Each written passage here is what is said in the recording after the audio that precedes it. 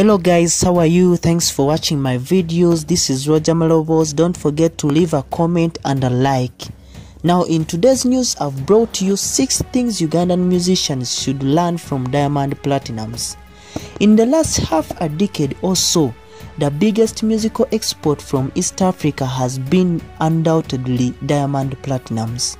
Together with the 5 artists signed to Wasafi record label, Nasib Abdul Juma has proved that despite the reign of West African music, East Africa has something to contribute to Afrobeat. Musically, financially and otherwise, Ugandan musicians have 6 major things to learn from the Tanzanian bongo flava star, and that is Diamond Platnumz. The 6 things Ugandan musicians should learn from Diamond Platnumz are as follows. Number 1 is social media. Social media is the new mainstream media. Wait, I know you're about to lash out at me on how inaccurate that statement is, but Diamond Platnumz has proved that, at least musically speaking, after him and his record label being denied airplay by all top media houses in Tanzania, he defied odds and signed a new artist, Mbosso, who has achieved unprecedented success in just 1 year of unveiling. How does he do it? Well, thanks to Tanzania's biggest social media usage. Almost every one part of his company has a cult of followers on Instagram, with Diamond Platnumz himself flying high at 6.3 million followers, who are always directed to YouTube, iTunes and other digital music platforms to support any new piece of work from any Wasafi artist. Promotional challenges are also hyped, involving fans singing and dancing to the songs in question and are posted by the artists themselves. In the end, even the perceived weakest artist in Wasafi is able to garner at least 1 million viewers within a week of release for a video and 2 weeks for an audio. For a Ugandan musician, earning 1 million views within a month of release of a video is a miracle usually and celebrated.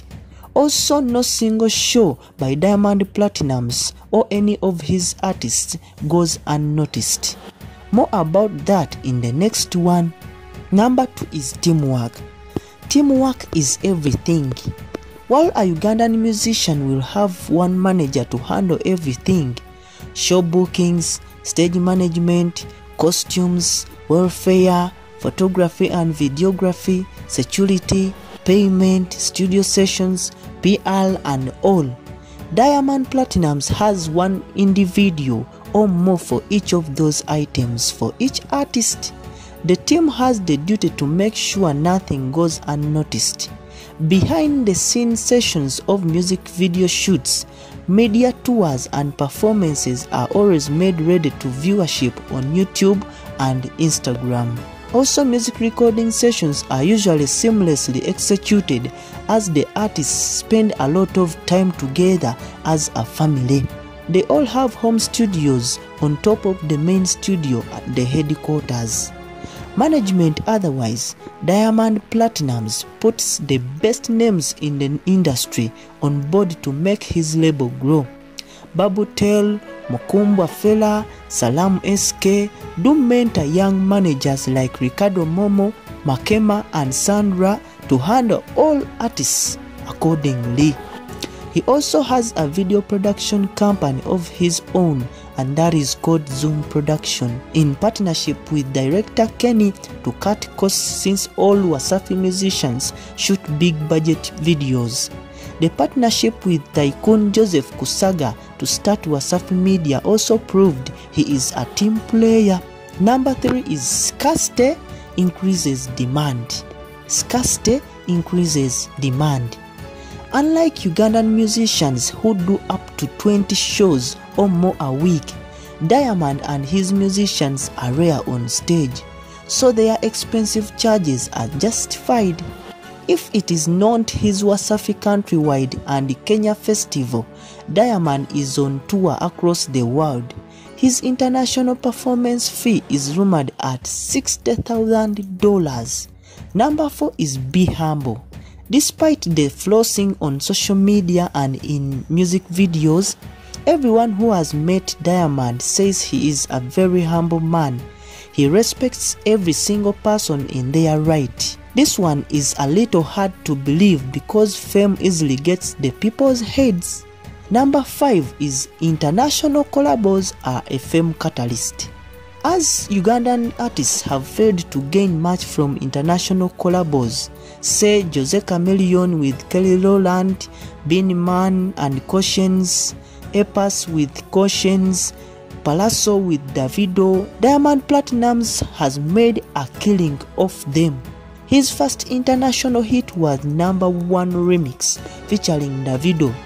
He went on to shine brighter with collaborations with Neyo, Morgan Heritage, P-Square, Miri Ben Ari, Rick Ross, Pato Ranking, etc. Number 6. A star's private life is the world's business. This does not necessarily mean that he has to show everything that happens in his life to the public, but he is well aware his fans are so interested in his private life, and he capitalizes on that. Diamond has made sure drama between him and his partners like Zari, Hamisa and Tanasha makes him the talk of the East.